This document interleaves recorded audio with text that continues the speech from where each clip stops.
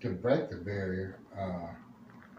But he got drafted by the Army, Korean War. So that really put an end to his professional baseball career. Before that, how many years did he play in the Negro Leagues? He played between, I would say, 8 years, maybe a little more. You know, it just depends. They played all year, you know, so. And besides the Kansas City Monarchs, what other team did he play with? He played with the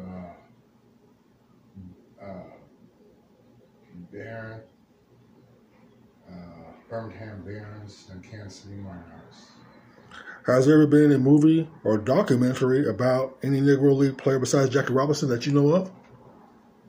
As a player, maybe not a famous player, but a regular player that you could learn even more about what went on behind the scenes and what they went through on the travels and everything. No, I haven't. I haven't seen any Negro League baseball player been interviewed, you know, besides not even them, you know, they don't too much talk about what really went on back then, you know, so I'm going to leave that alone, you know, but there's stories need to be told about the Black Negro League well, players.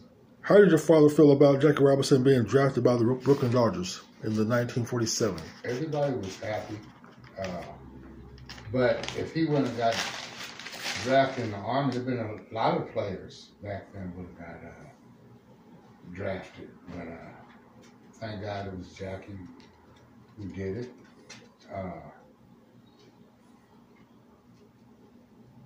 Yeah. So actually, them being drafted, we think that was designed to keep them from playing in the Major League?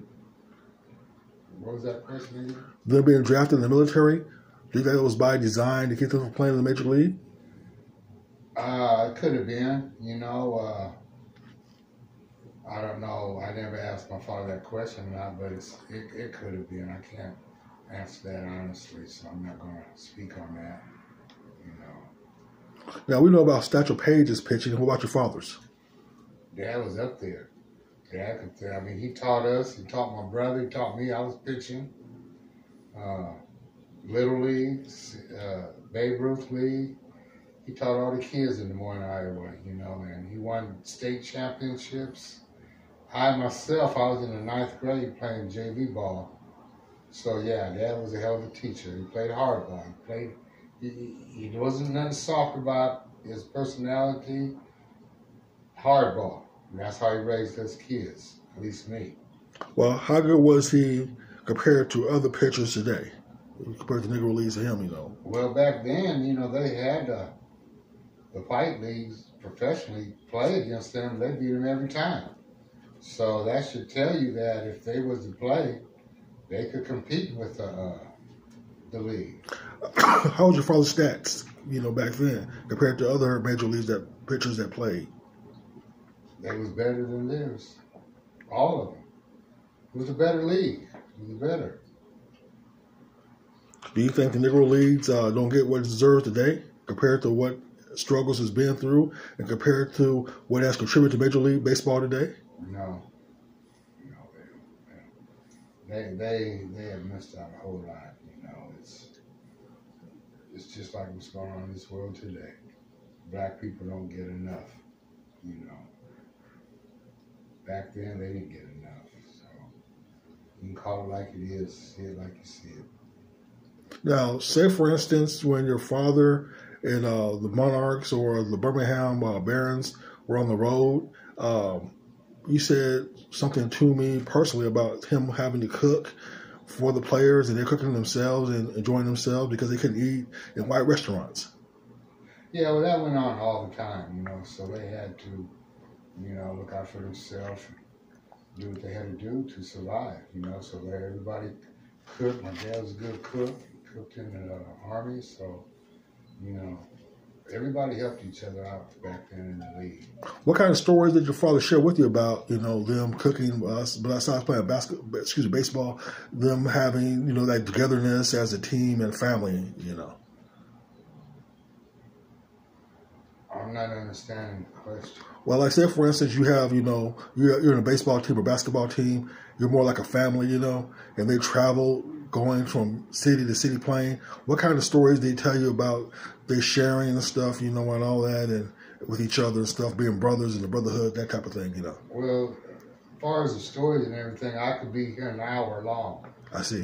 So there's a lot of stories, and they need to be told. We don't have enough time to tell all the stories and everything that they went through. It doesn't happen in a few minutes. So there's stories. There's not been, I'll tell you a little story how the Ku Klux Klan used to come to some of their games to intimidate them. I see. That's never been told. That's never been on the screen. And how was that? Plenty of stories, And how was that? If you don't mind me asking. How was it? Yes, I sir. don't know how it was. I wasn't back there. According to how your father told you. They need to be told. There's a lot of stories. Now, there's one story actually I'm remembering. You said that was in printed that your father said he heard clippity clap of the horses, and he saw Klansmen in the front row of the baseball. That's another story. They had to watch themselves. It was dangerous even to play ball back then. They didn't know what to expect. A lot of players were in fear, while they played, but they still beat the team and still played. So it's going on today. It's going on today.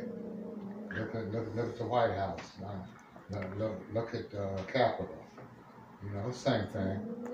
Now, fearing people. Okay. Now, your father was drafted by the Minnesota Twins, correct? Yeah, after, he got an age and everything, they had a special draft for some of the Negro League players that were still living. And yes, the Minnesota Twins did draft him in 2008. How did that make you feel personally? I didn't like it. I mean, why give them recognition now when some of them can't walk, a lot of them, some of them gone, some of them, their illness. My dad's legs were gone, so why do it then? They should have did it a long time ago, but it is what it is. And how did you feel about it personally? Besides, how did your father feel about it personally? Felt the same way. He didn't, felt the same way.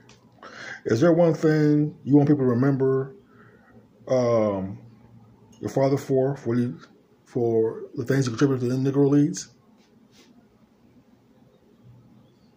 Repeat that question. Is there one thing you want people to remember your father for? What would it be? Him contributing to the Negro Leagues and, their progression, like his contributions to the Negro Leagues and the history. Keep the legend on. Keep it going. Don't let it die. Keep it real. Keep it uncut. Let it be told. Let the stories be told. There's a lot to be told out there, and keep it going. And what are you doing to contribute to that?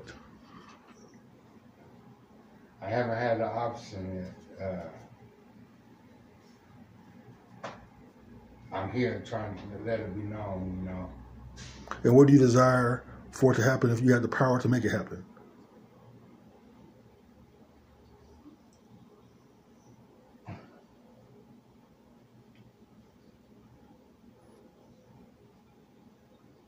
Enough to be told, man. I just want to tell the story about what's going on, what really been happening. Right. Well, Brian Bell, I thank you very much for the interview. I appreciate it very much. We, as Black people, need to hear about what happened in the Negro Leagues, our history, because how can we progress